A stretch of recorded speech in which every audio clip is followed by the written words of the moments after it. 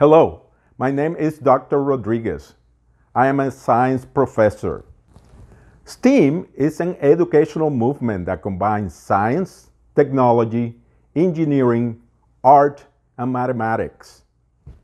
On the iSTEAM channel, we will introduce STEAM fields as access points for experiential learning, inquiry, and critical thinking. Today's episode: Viewing a prepared slide. Using models and charts that are available in your lab, study the phases of mitosis in both the plant and animal cell and note the changes that characterize each mitotic phase. Note that in a dividing animal cell, a cleavage furrow forms during cytokinesis and pinches the parent cell into two identical daughter cells. Plant cells do not produce cleavage furrows. They form cell plates which divide cells into two. Each cell plate grows outward until it reaches the plasma membrane and it divides the parent cell into two daughter cells.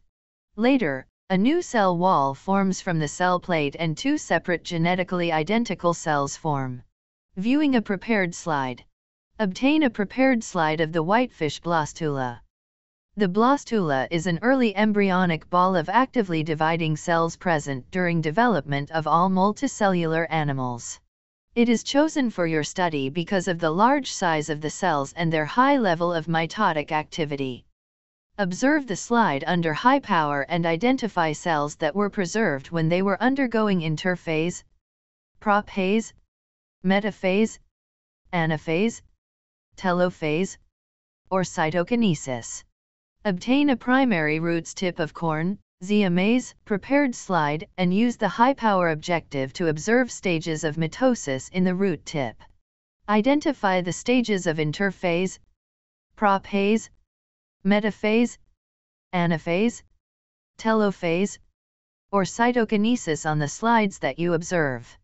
Draw each stage of mitosis. I hope this presentation was insightful. Please subscribe and give us a thumbs up if you enjoy learning about STEAM. Please also share this channel with someone you think can benefit from or will enjoy the presentation of the iSTEAM channel. Hope to see you soon!